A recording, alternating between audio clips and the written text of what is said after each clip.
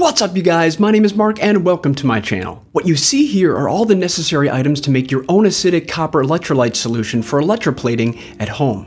I'm going to take you through exactly what you'll need, how to make it, and how much it'll cost. Let's get to the video.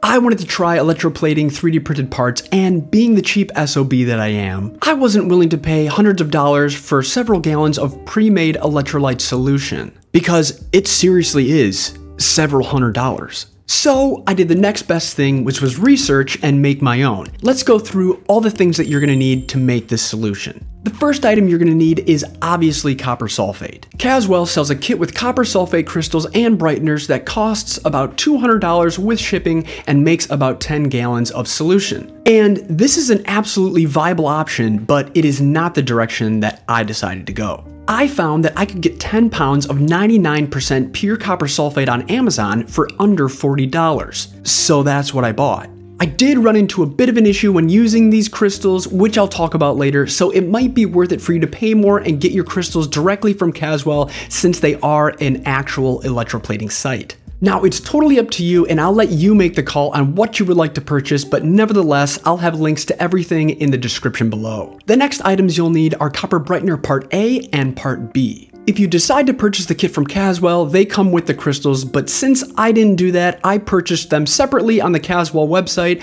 which cost me $48 for brightener part A and $8 for brightener part B. There are a few different sizes available, but I bought the larger sizes because I'm going to be making about 4 gallons of solution. So all in all, I saved about $100 by purchasing my crystals from Amazon instead of purchasing the kit from Caswell. The next item you'll need to make this solution is sulfuric acid, or AKA battery acid. This stuff is extremely toxic, so please,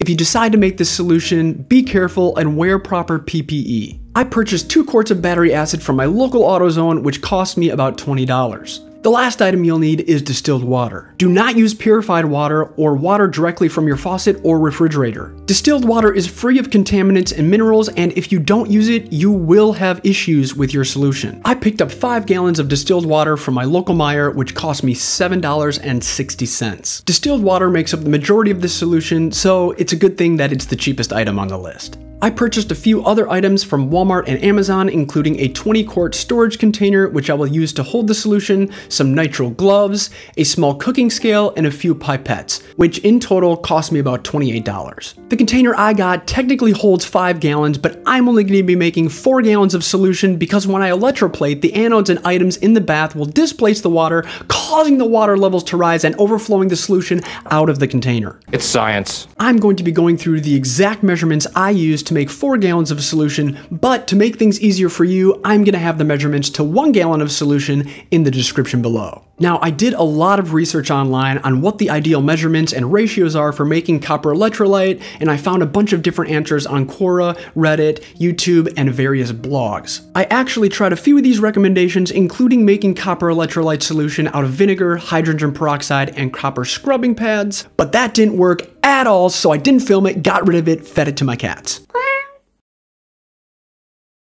After spending hours researching and trying a few different recommendations that I found online, I decided to just use the values posted on the Caswell plating website because after all, they should have the most accurate information since they specialize in plating solutions. However, you can try whatever you want, but if you want your solution to work, just follow along with what I do. I start by measuring out 3.68 gallons of distilled water and dump it into a large pot. I heat the water on the stove until I've got a few tiny bubbles along the bottom and sides of the pot, which is about 130 to 140 degrees Fahrenheit. While the water is heating, I measure out 3.3 pounds of copper sulfate crystals using my cooking scale and add them to the 20-quart container. After the water is thoroughly heated, I pour it into the container to combine with the crystals. The heating of the water isn't 100% necessary, but it does allow the crystals to dissolve faster. If you don't heat the water, you might be waiting for a few hours for your solution to become homogeneous. Ha! Gay! I then measure out 4 ounces of copper brightener part A and combine it with 0.8 ounces of copper brightener part B and add it to the solution. I give it a good stir to make sure that all the crystals are dissolved and everything is combined. Please make sure to take special care with this next step, which is adding the battery acid. I measure out 42.4 ounces of acid and add it to the solution. You need to add your acid to the solution last. Always add acid to water and never water to acid. If you add water to acid, you risk the chance of an exothermic reaction which will cause your solution to boil violently. Please don't hurt yourself, and this should go without saying, you should be wearing gloves, eye protection, and a respirator when preparing this solution. I am not liable for anything that happens to you if you decide to make this solution at home, so please proceed at your own risk. At this point, the solution is done, but I highly recommend filtering it before using it. As mentioned earlier, I used copper sulfate crystals from Amazon and I noticed that there were some imperfections in my solution. I'm not 100% sure if this was caused by the small impurities in the crystals that I purchased, but that would be my best guess. If you purchase your crystals directly from Caswell, you might not experience this issue, but I still recommend filtering out the solution before using it.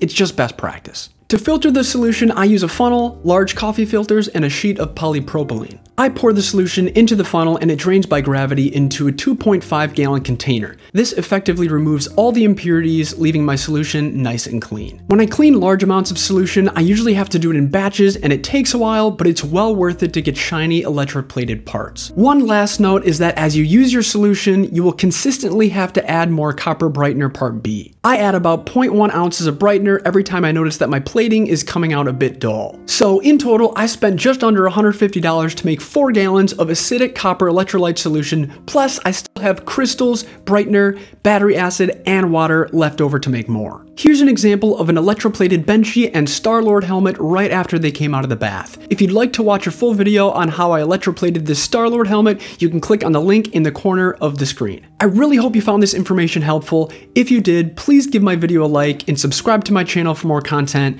I'll see you next time, and stay classy.